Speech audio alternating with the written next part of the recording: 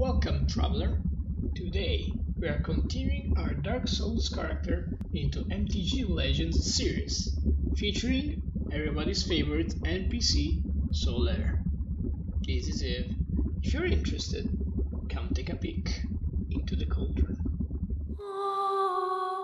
Do you remember the first time you ran to a large balcony to look down to the stunning scenery and you found an odd-looking knight sunbathing in a full iron plate? Such an odd character compared to the gloom that you've gone through until that point. Are you a mood lifter, friendly and helpful, a man with a dream of finding his very own son? Let's see if we can do him justice.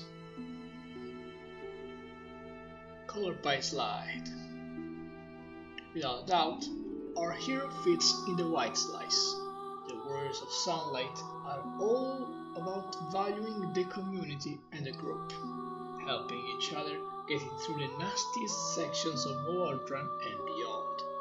Solaire is ready to help you throughout your journey as soon as he sees you, with no other intent than to see you succeed. Ready to face danger head-on, focusing on a singular objective the whole time, he wastes no time taking action, and doesn't seek to understand the world around him. Blue is very far from his personality. Maybe black is even farther. He has no second thought over delaying his quest to help you, one of the least selfish characters in the series, and cares sincerely about others. Solaire wants to find his own son. He knows what he wants and is going to do everything in his power to achieve it. It's his destiny.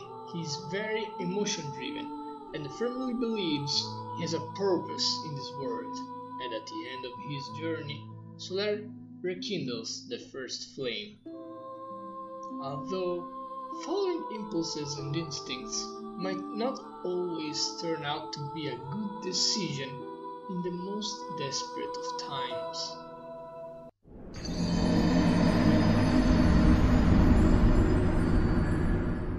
Our most lovable Naya, Warrior of Sunlight, is a legendary creature human cleric. For 3 mana, he's a 1/4. Usually doesn't dish out large damage when summoned, but he's very durable. As it enters, he bolsters too.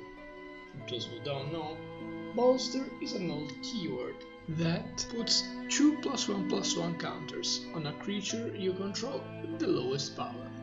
This ability represents the boosting confidence young undeads feel when first meeting him. The second ability gives all your creatures enlist. This mimics the phantom summoning mechanic. 2 creatures fighting as one to take down a bigger foe. His last ability has a lot of text, but it boils down to letting your opponent's creatures enter the Warrior of Sunlight Covenant. You can join their attacks and they can join yours, as long as they are interactive at you, of course, mimicking the enlist mechanic with creatures controlled by different players. Solaire presents itself as a fun multiplayer commander, able to spice up combat, giving the feeling of the boss raid when an archenemy is present at the table.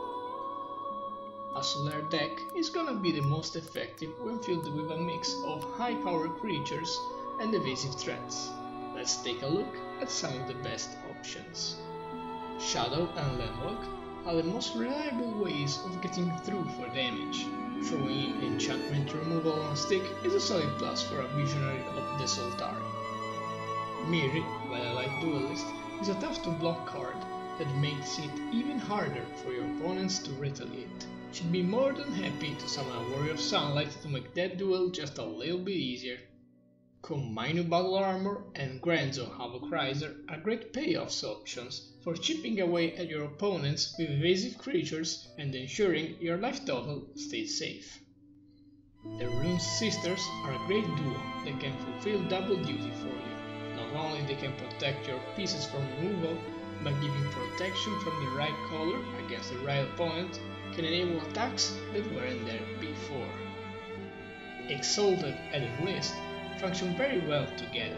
You can benefit from Exalted added list from the same creatures, allowing you to virtually attack with 2 creatures but still take advantage of an Exalted trigger.